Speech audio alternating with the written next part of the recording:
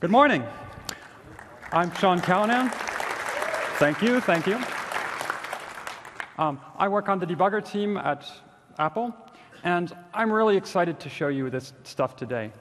Now, a funny thing, before, when I was preparing these slides, I thought by the time I'm giving this talk, maybe some people have looked at the language manual for Swift, maybe some people have tried a playground. It's gone a little faster than that. I am really impressed. You guys, I look on the labs, I look on Twitter, you guys have apps started already, entire apps running in Swift. I saw somebody with a ray tracer. It's crazy. This is the sort of thing that makes me happy to be working at Apple. You guys are such awesome developers. It's really just an honor to write the tools you use. Thank you very much.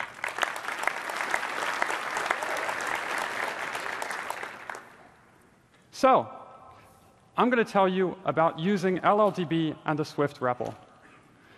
Now, as you're writing a Swift app, you're probably going to write 1 or 2 lines of buggy code.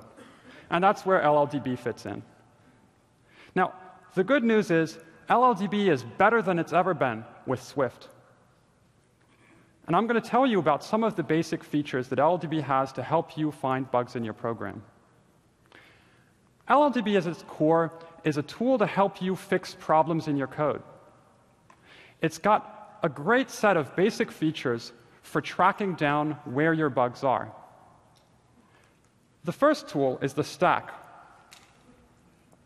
The stack is a tool that lets you look at why your program is stopped and what functions got called to get you to the point where your program stopped.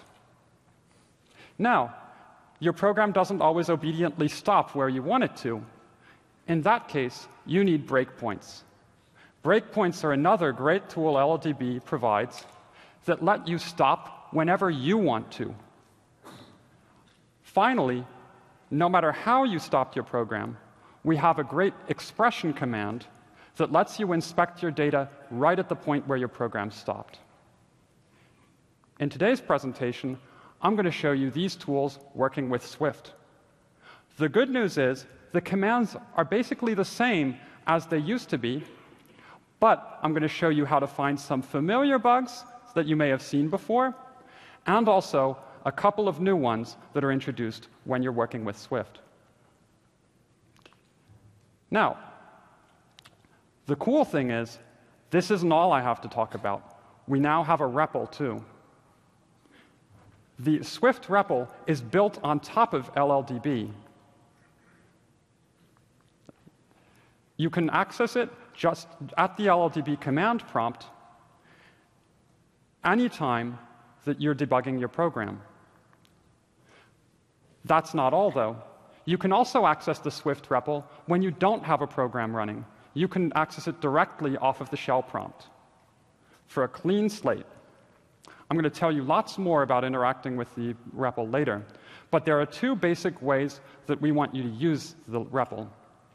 The first is when you've got a program with some code and you'd like to find out if it works, if it's doing what you expect it to.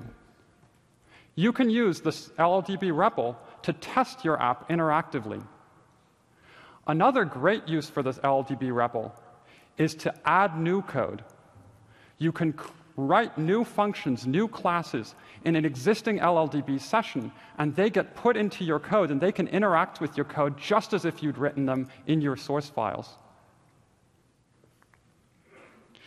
Now, if you've noticed, one theme this year, one thing that's kind of over and over we're seeing in all the presentations, starting right at the keynote, is how everything seems a little bit more alive. Everything's a little bit more interactive. Stuff's coming in, Craig's telling you about his hair. Everything's much more immediate. And LLDB is the same way. Now, we have a couple of tools that have already existed that are very interactive, and we're adding more this year. First of all, you have the expression command, as I alluded to earlier. That's a great way for when you're stopped to poke at your variables, to call a couple of local functions. We also have, if you're a little bit more experienced LLDB user, or maybe you've watched some of our previous session videos, LLDB Python scripting. I'm not going to tell you too much about that in this session, but it's a great way to create new debugger features and automate your debugging processes. This year, we've added playgrounds, which allow you to prototype entire new algorithms from scratch and learn APIs. And we've also added the LLDB REPL. Now, what's the difference between the LLDB REPL and playgrounds? Playgrounds, as I told you, and as you saw in Wednesday's demo, which Rick and Connor showed you all the fantastic ways you can use playgrounds, Playgrounds works from a blank slate. You've got a text editor, you import the stuff you want to import, then you write some code, and you see how it works. On the other hand, the point of the LLDB REPL is to let you investigate how code would work if it were inside your pre-existing program. Now, in today's session, I'm going to give you two basic things. First, an overview of the kind of skills that you're going to want to apply just working with LLDB in your regular debugging. And then I'm going to tell you about some new debugging workflows that the Swift REPL enables. Finally, I'm going to sum up and tell you where you can go for more information. So let's jump right into basic debugging. Now, in these slides, I'm going to show you interactions with LLDB. But really, there's two basic ways of talking to LLDB. The one is if you're inside Xcode. In Xcode, you have the debugger console, which is usually at the bottom of your window when you're debugging. You can work with the debugger console and answer commands, and also Xcode provides you with a bunch of UI features that let you automate certain things like stepping. There's another way of working with LLDB that some of you more experienced users may use from time to time, and that's the terminal.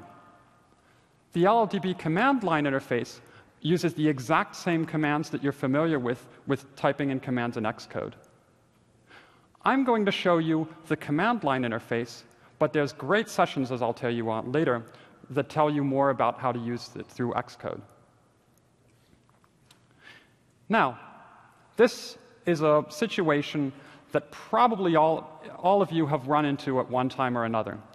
You're debugging along in your program, and your program crashes. It's stopped, and now the question is, well, what do I do? There's all this information here. There are a couple basic questions that you should be asking that will help you find your bug as quickly as possible. The first is, what is the stop reason? Why are we stopped? The stop reason is a facility that LLDB provides that tells you why your program was told to stop. Something makes it stop. The next question is, all right, well, I know that the program was told to stop. How did it get there? What code ran to get us to this bad point? This is where you use the stack, as I alluded to earlier. You want to look up the stack and find your own code. So look through all the framework code, look through all the standard library code, and find frames in your own code that are responsible for this. Once you've located the place where things might have gone wrong, then you can start investigating the failure conditions, looking at your variables and seeing what variable values might have gotten you into a bad state.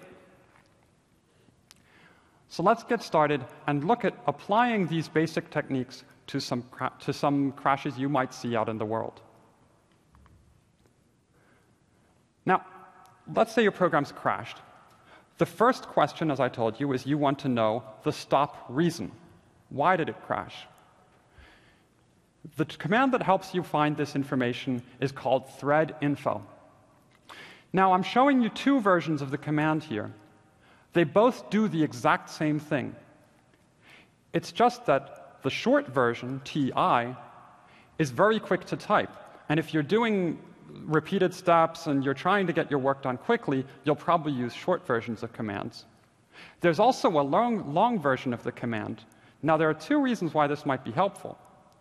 The first is it's more explicit about what you're doing. And the second thing is you can find it in the help. So if you use the help command or the apropos command in LLDB, you can find this command very easily. Now let's say you type thread info at the LLDB prompt. You're going to get some information about the thread that's currently stopped. There's two pieces of information that you want to know when you're crashed. The first is what piece of code crashed. In this case, we're stopped in a function called swift._getOptionalValue. Now the swift dot part is very important here because it tells you that you're inside the Swift module. The Swift module is the Swift standard library, so we already know that standard library code crashed. Now, what was the reason that it gave for crashing? The reason is a bad instruction. Now, some of you may have seen this message before. A bad instruction is when the CPU doesn't understand the instruction that's being given. But wait a second. We've got a compiler that's being pretty smart about issuing the right instructions. What's going on here? Well, it turns out that 99% of the time, these bad instructions are used in assertions. So the code says, if something is bad, if something unexpected is happening, I'm going to issue a bad instruction to the CPU and the program will stop. So when you see exe bad instruction, what you should be thinking is assertion failure. Now, what we can see from this stop reason, without even looking at the stack or any of the stack frames, is that we failed an assertion in the standard library. Now, what might cause that to happen? OK, let's move on and have a look. The next command you're going to want to use is the backtrace command. The thread backtrace command prints all the frames on the stack of the current thread. That is, it tells you what functions called each other on the current thread to get you to the point where you're stopped. In this case, we see that just below the function that was actually stopped, you see your own code. Now, this top-level code function may be familiar to you if you've played around with Swift's command line tools. That's the code that's outside any function in your main source file of a command line tool. So you recognize this top-level code and you say, aha, this is my code. Let's have a look. Top-level code is frame number 1, so that means we called directly into the standard library and an assertion failed. Let's have a look at why that happened. Well, we select the first frame, and now we have information about the source code because it's your own code and we have that. Here we see that we've got an optional AnyObject that we got from a source that looks a little shady, and then we unwrap that optional without checking. Well, turns out if you print the value of that optional, you see that optional is none. Well, that's not too difficult to fix. You instead try if let, and that will let you, and that will make the unwrapping code conditional on there actually being something in there. Now let's take a little detour before we look at more examples. If you're using Xcode, you're going to see more than just the stack that I just showed you. If you're using libdispatch in your program, Xcode will additionally show you all the functions that got called in order to dispatch in queue your current block onto a queue. Then after that, once the queue started running your code, you see the stack frames that your code invoked. Now, why is this relevant to this talk? Well, all the stack frames that are above the last block execution, you'll be able to see local variables for. However, all the local variables from before it got in-queued are not going to be available to you. So you need to, that's why they're grayed out in Xcode, and you need to make sure you remember that. All right, well, Grand Central Dispatch is cool, but we're focusing on LLDB, so let's get back to it. Here's another case where we've got an assertion. Now, I told you earlier that there's a command called threadinfo, and that's a great way to find the stop reason for your current thread. Another way to find both the stop reason and all the stack frames is just to issue the backtrace command. If you do this in this case, we've crashed in a different spot, we see still that the reason we stopped is a bad instruction. And we're still stopped in the Swift standard library. In this case, though, we're stopped in the getter for an array member. Well, let's look at our own code. Now, this is a function in your own program. On the left-hand side, you see the main module, and on the right-hand side of the dot, you see the name of your function, in this case, findElement. Now, what's this code doing? FindElement is iterating across an array, and for every element in the array, it's applying a function to it. Once that function returns true, it returns that element of the array. And if that function never returns true, the function returns nil. There's some problem here. Maybe some of you have figured it out. But the way I would look at this is I would look at the current index into the array, again, using the print command, which is short for expression. In this case, we see that the index is at the fourth element of the array. Well, let's look at the array. The count property of the array is 3.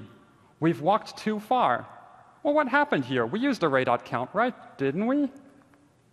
Not quite. So here we have a case of misuse of the closed range operator. We shouldn't have used the closed range operator. We should at least have only used the half-open range operator because, of course, the indexes of an array start with 0. So they end at count -1 instead of count.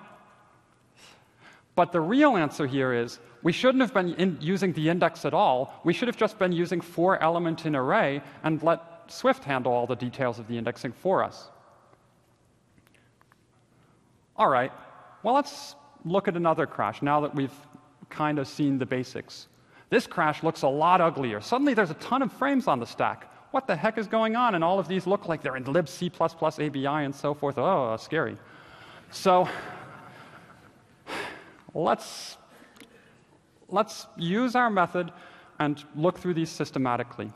The first thing you see is that the stop reason is sigabort. That means that we ran into a situation where the kernel had to put the kibosh on us and say, hey, no, this is going too far. You're cut off. Stop. Why does that happen? That often happens because an exception gets thrown. Wait a second, exceptions? We're coding in Swift here. All right, but they're still there if you look on the stack. In fact, an Objective-C exception is being thrown. All right, well, we've got to track this down. So we look for our own code here, and in fact, we see, again, a function called findElement. This function's causing a lot of trouble. Let's have a look at it. So we select that frame, and now we see our code again.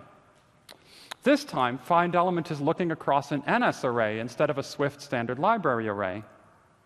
Again, we've got this stupid coding error with the closed range. But the more interesting thing is, because we were using an NS array, we were calling into Objective-C code. Now, Objective-C code does throw exceptions. Now, I took an unofficial survey of LLDB developers last night when I was sitting in bed, and the most popular crash by far was this one. EXC bad access at address 0. This means that you are trying to access memory at a bad address. Nil tends to be a bad address. So what's going on here? I'm coding in Swift. It's supposed to be safe. Well, let's have a look and see what our top-level code is doing here. I go to that frame and I look at my code. The code is importing Foundation, and it's getting some NS data from a URL that looks kind of suspicious. And then it looks at the bytes property of the resulting data and pulls out the first element of it. What's the problem here? Well, let's look at chars. Chars is a null, unsafe pointer. We're working with Objective-C APIs. Objective-C APIs can give you unsafe pointers. So your old friend, the null pointer, is still around, and whenever you're dealing with unsafe pointers, you have to be very sure that you know what you're doing. All right. So the lesson here is Swift is safe, but the frameworks that you're working with may not be safe. Let's sum up. We've looked at a couple of different ways in which your code can crash, and we've seen that the most important thing to look at is the stop reason. The next thing, once you've figured out what the stop reason is looking at the stack to find where your code fits into the picture. Your code is going to have local variables, and you can use the expression command to figure out what those local variables are and how they connect to the crash you're seeing. Now, unfortunately, we don't always live in a world where your program stops when it's doing something wrong. For that world, there's breakpoints, and also beer. You can use a breakpoint if any of the following things are true. The first case is when the problem isn't a crash. I've been showing you lots of cases where your program just can't move on because it tried to access something it shouldn't have. But that's not the only kind of bug.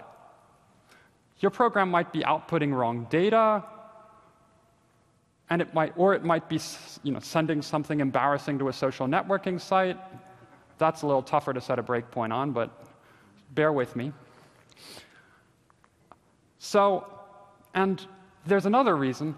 You may just want to say, I saw the failing code on the stack, but I'd like to stop when that happens, not when the crash occurs.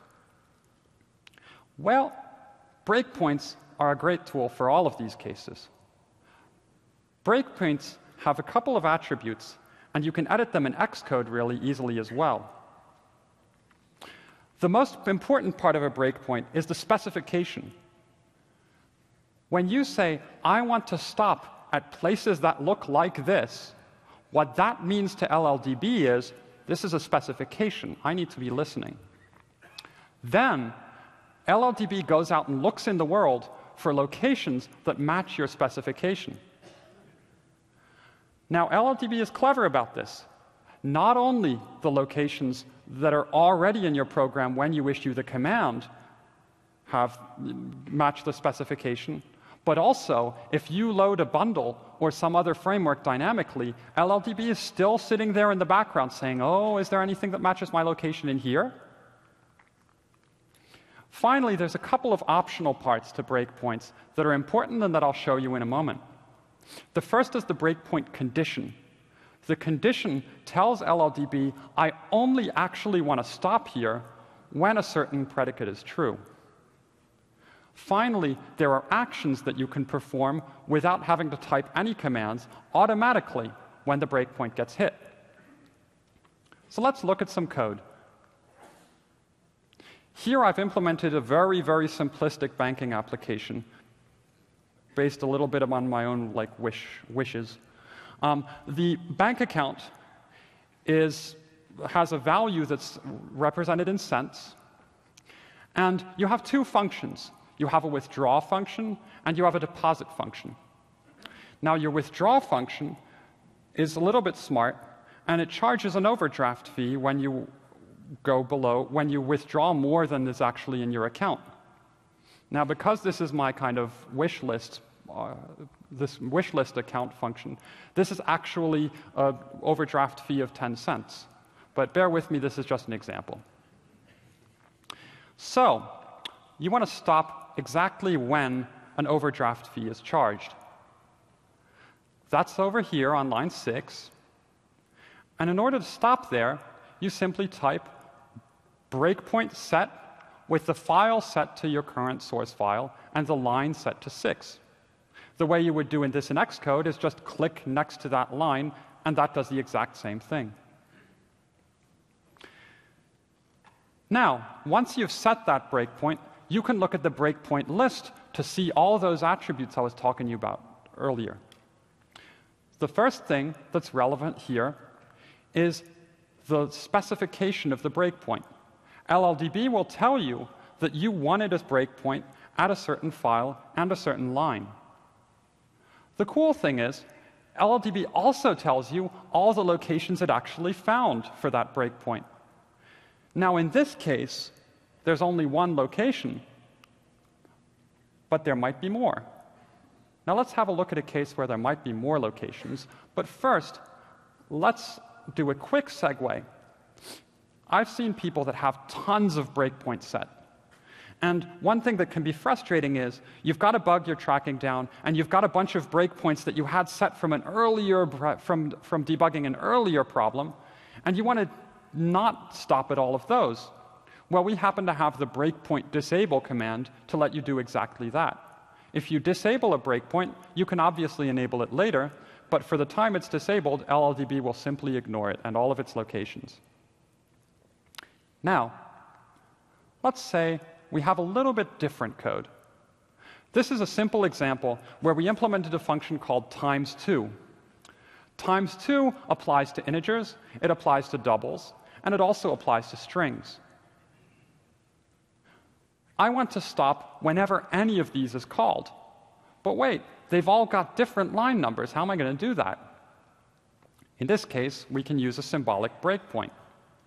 If I type breakpoint on times2, LLDB will say, OK, you want to match all functions that are called times2, and it already tells you it found 3 locations for that. Now, if you do a breakpoint list, you see some more information that can be very valuable. The first thing, of course, is your specification. You said you wanted the name to be times2. The next part is all the locations that LLDB found for your breakpoint. In this case, it found the location where you were processing an int and returning an int. It also found the same thing for double and the same thing for string. OK, that's cool. What can I do with this information? Well, let's say you only care about the case where you are handling a string. In that case, you can disable all the locations except the ones you care about. Now, this is of course handy when you have source code, but if you don't have source code, this is even better. You may be saying to yourself, well, I'd really like to know when I'm in this array subscript operator from the standard library. Well, why not use a symbolic breakpoint? We don't need source for that. And then you say, well, oh, I set the breakpoint on this subscript operator, but there's a bunch of them. Well, that's OK, too. Just disable the locations you didn't want. There's another cool way of doing this that uses a skill called regular expressions. Now, some of you may have worked with regular expressions before, and if so, you're always looking for new ways to use them. This is actually a joke from another of my colleagues who used to give the talk, so blame him. When you set this breakpoint, you say, I want to stop at times2, followed by any sequence of characters, as long as there's the word string in there. So now you've set a breakpoint specifically at the at the version of times2 that handles Swift.string. All right, well, we've got regular expression breakpoints. That's really cool. What else can we do? Well, we can use regular expression breakpoints for other types of categories of functions. So, for example, if you want to stop on all methods of a certain class, you say, well, break set on the regular expression account // dot. Why all these backslashes? Well, the reason for that is that we want dot to actually be a dot here. We don't want it to mean any character. In regular expressions, it would normally mean any character. You can do the same thing with functions in a module, although watch out. Once you start setting a breakpoint on all functions in a module, you're going to find out there are a lot of functions in a module, including some automatically generated ones. So you want to watch out for that. There's a lot more on regular expression breakpoints and a couple of other topics like that in the advanced debugging with LLDB talk that we did last year. That should all still apply to Swift as well. All right, back to our examples. Now let's say you've applied symbolic breakpoints, you've set some file and line breakpoint, but it gets hit all the time. And you're like, oh man, this is really tedious to keep pressing continue. Why can't there be a better way? Well, in fact, there is a better way. Now let's go back to our bank account example. And let's say we're being extremely gracious and we're not charging an overdraft fee. But we find that the users of this bank account tend to be kind of irresponsible in their spending. Again, we can set our breakpoint on the withdraw function. But now, once we've set the breakpoint, we'd like to know when would we charge an overdraft fee, if we were to charge one. The way we find this out is by setting a breakpoint condition on the breakpoint. Now, a condition is simply a Swift expression that evaluates to either true or false. If the Swift expression evaluates to true, then LLDB stops at that breakpoint. If the condition evaluates to false, LLDB automatically continues and you'd never see it. Another thing you might want to do is, instead of just stopping when you would charge an overdraft, you'd like to see what kinds of amounts are people withdrawing from their bank account. What are their balances looking like? You can do that too. In this case, you use a facility called breakpoint commands. Breakpoint commands are really cool because they really minimize the number of times where you have to stop your program. If you say breakpoint command add, you can add commands to the last breakpoint that you created. In this case, what we want to do is see the value of the current account in cents, and then we want to continue, which means that the process just keeps running as normal. Finally, once we're done typing in commands, we type capital DONE, and then when you run your program, you get output each time the breakpoint gets hit, but you don't have to touch anything. This is a really cool feature that is very useful for when you've got your program, but you don't want to have to recompile it to insert print lines or do something horrific like that. Now, there's a little bit of a caveat here when you're using mixed projects. Breakpoint conditions and breakpoint commands both use expressions in the language where the breakpoint is located. Now, if you set a breakpoint on a symbol, there might be locations matching that breakpoint at multiple places in your program, some of them implemented in Objective-C, some of them implemented in Swift. Now, we thought about that. So we've provided the ability to set breakpoint conditions and breakpoint commands on specific locations of a breakpoint, not just on the breakpoint as a whole. So if you've got a breakpoint location in Swift, you can type in a Swift condition. And if you've got another location in Objective-C, you can use Objective-C in your condition. Now that raises the question, well, okay, I set a symbolic breakpoint. Now I've got a ton of locations. How do I tell them apart? How do I figure out what language they're in? Well, I'll give you a quick overview of how to read symbols. In this case, we're looking at a couple of different symbols that are implemented in different places in your code. The first is called main. If you're an Objective-C or C programmer, you'll recognize that main is the main entry point of a C program. But the more important thing to notice here is that it doesn't have any argument names, and it doesn't have any adornment. This typically means that it's a C or Objective-C function.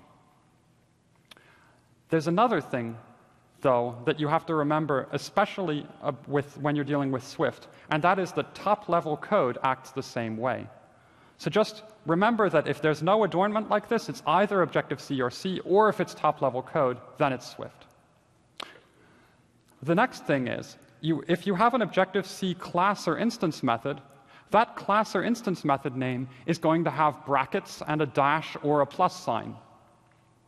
Finally, if you have a Swift function, then we know the return type and we know the argument types for the function, so we're going to be very verbose and tell you all that information right up front. All right, so now we've seen how to stop an app at the right time in LLDB.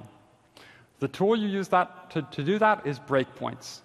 You can set breakpoints based on all kinds of filters, and you can even set conditions on your breakpoints so that once you know where you want to stop, you can also tell LLDB to some extent when you want to stop. You can even set automated actions on your breakpoints so that you don't have to stop, investigate your variables, and then move on. Well, now let's talk about some of the new stuff that we've added into LLDB. This is the stuff I've been having fun with for the last year or so. The first thing I'm going to tell you about is validating your existing code using the LLDB REPL.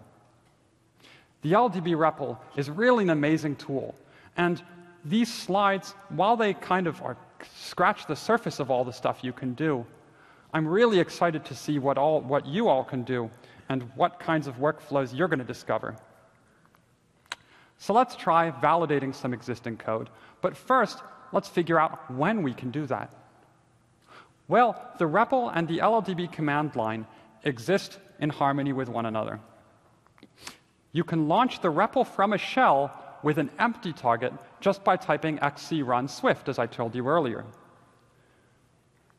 However, also when your program is stopped, at any point you can type REPL and you get to a REPL prompt just the same. Finally, you can break back into LLDB by pressing :enter, and that drops you back into the LLDB prompt. Why this weird :enter thing? Well, there's another thing that colon can do for you. If you're stopped in the REPL, you can use the colon prefix and type an LLDB command after it, and that LLDB command will be executed just as if you typed it at the LLDB prompt. This is a really handy way, and it shows that really LLDB and the REPL are living right next to each other. All right, enough with the explanation. Let's go right into the code. So I've written a function here, and it does a partition of an array. Now you may be asking yourself, okay, what kind of partition are we talking about here? And maybe you have the implementation handy, or maybe you don't. How can we use the REPL to discover more about this function? Well, with our program stopped, we drop into the REPL, and then we can call the partition function right from there. If we send it the array 3, 4, 5, now what we get back is the array containing 3 paired with the array containing 4 and 5. All right, this looks interesting. I guess there's something about it being the bottom part of the array and the top part of the array. Let's formalize this. Let's test a theory about what's going on. What I'm going to do is now write my own code in the REPL.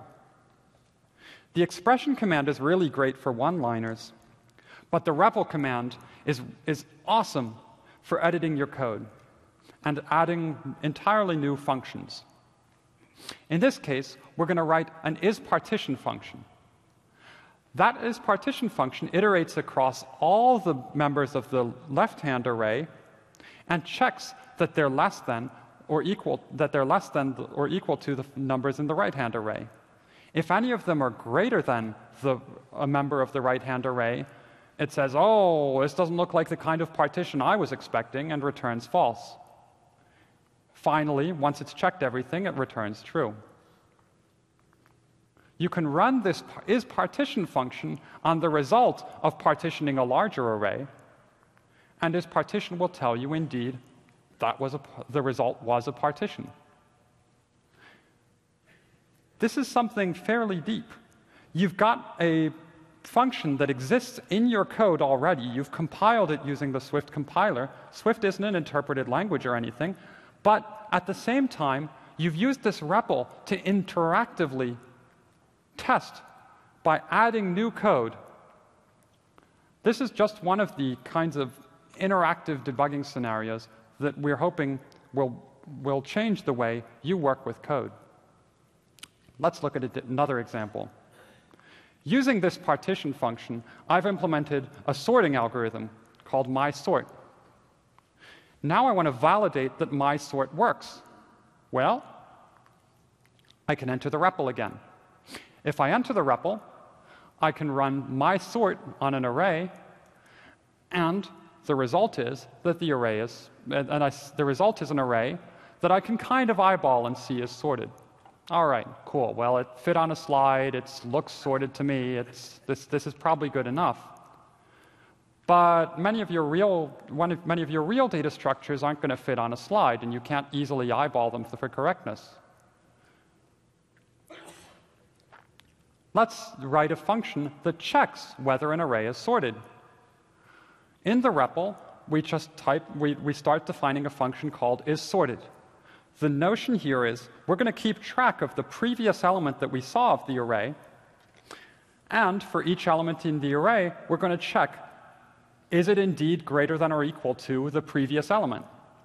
If there's ever an element of the array that is less than the previous element, then we know, oh, this array isn't sorted. Now, why are we using an optional for the previous element? Why is last an optional? Well, the first element of the array doesn't have a previous element. So the last element in that case is going to be nil. If I run isSorted on the result of using my compiled mySort function on an array, I see indeed that the mySort function was implemented correctly for this case, and the isSorted function returns true. This is the kind of ad hoc unit testing that I was talking about. Now, let's take another example. But instead of validating existing code, we'd like to try out some new code in our program. And this is a good example to kind of review the role that the expression parser and the REPL have in your program.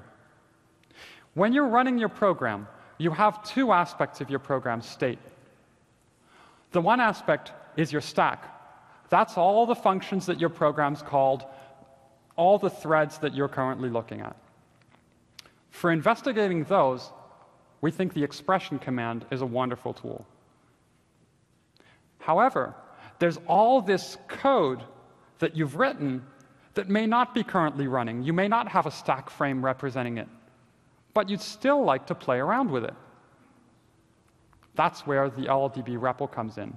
They're both built on the same technology, but they serve distinct purposes. Let's look at an example. Dispatching on a queue. In my program, I've imported Foundation, and I've declared a dispatch queue using dispatch queue create. This code has set up a queue inside my program, and I can dispatch blocks onto it. Well, from the REPL, I can do the same thing. I stop my program, enter the REPL, and then I call dispatch sync on the queue and add a block that prints world. Indeed, if I do that, I get the output world. Now, there's one thing to remember here. Your program is stopped when we do this.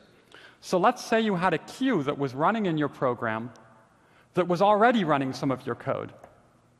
Now, if you try to dispatch to it, that dispatch isn't going to return because there's something happening on the queue already. What you should do in that case is dispatch async your block, and then you can continue your program, and your code will run. This is a great way to manipulate a resource that needs to be serialized on from the debugger. and actually lets you debug in a more safe way. Let's look at another example. In this example, I've got a protocol. This protocol says I'm a type of thing that can be doubled. And in my code, I've implemented an extension to this built-in Swift integer class that makes it be doubleable. So calling twice on an integer now returns 2 times that integer. Using that protocol, I've implemented a generic function that knows how to get 4 times something by doubling it twice. The REPL can mess around with this stuff too. We can write an extension on the Swift built-in string class that makes it doubleable right in the REPL. We can make twice concatenate the string with itself and return the result. And then we can run print, and then we can run 4 times on the result of that. And 4 times works because the REPL is able to register that extension. So then we see the output 4 times, just as we expected. Now, this is just the beginning. And I'm sure that next year one of my colleagues is going to be telling you about all the cool new debugging workflows that your colleagues have found. And we're going to have a pretty fantastic session next year. But let's sum up and tell you about what other resources there are to help you out. LLDB provides great tools to diagnose bugs in your program. I've told you about stop reasons, the stack. I've told you about the print command, or expression if you like. I've told you about breakpoints. And I've also told you about the great new LLDB REPL that lets you debug in an interactive way, writing your own code and interacting with your program's existing code. If you want more information on this, first of all, you can contact our awesome developer tools evangelist, Dave DeLong. You can also check out the Quick Start Guide in our documentation. The LLDB Quick Start Guide is a fantastic document, and it'll tell you lots of stuff that I haven't covered here. Finally, you can communicate with other developers and chat about LLDB and the kinds of workflows you discover on the Apple Developer Forums. But that's not all. It turns out we have a great session for you on Friday morning. It's going to be just the thing to go with your morning coffee, because my colleague Enrico Granata is going to tell you some really neat stuff that LLDB does to help you under the hood in debugging your Swift programs. Another thing that you want to check out is the Debugging in Xcode 6 talk. That was earlier this week, so you want to check that out online. But it tells you all about the UI implementation and how to deal with, for example, the Grand Central Dispatch integration. Finally, as I told you earlier, we had a session last year where we talked a little bit more in depth about working with LLDB and especially about breakpoints and stepping. Again, I want to reiterate, thank you so much for being Apple developers. Thank you so much for working with LLDB. I look forward to seeing you in the labs.